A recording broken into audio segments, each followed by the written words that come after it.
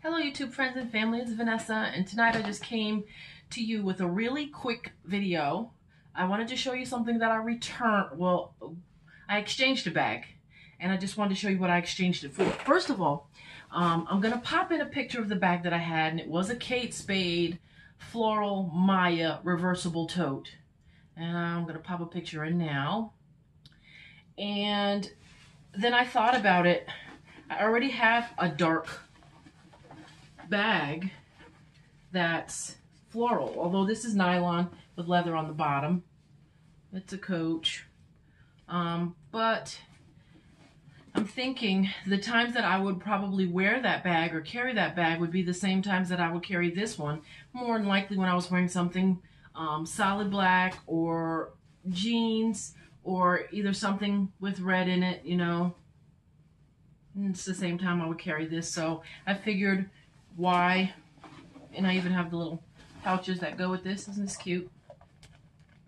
Yeah, so anyway, why I have two of the same, not the same, but similar bags when I really need a black tote in my life.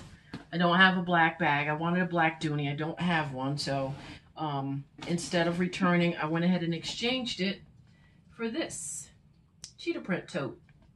And it is solid black inside, and it is reversible, so this bag is going to serve two purposes. Like the sales rep at Kate Spade was explaining to me, that animal print this coming year is like the new neutral. So I do have one other animal print purse, but I wanted a tote, so now I've got my animal print tote and my black tote all in one.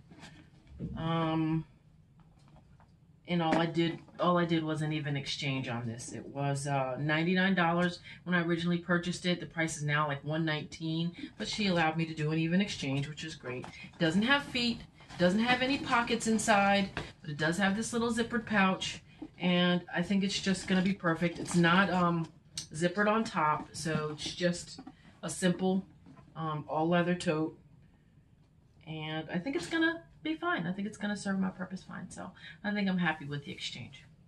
Let me know what you think. Thanks for watching. Bye.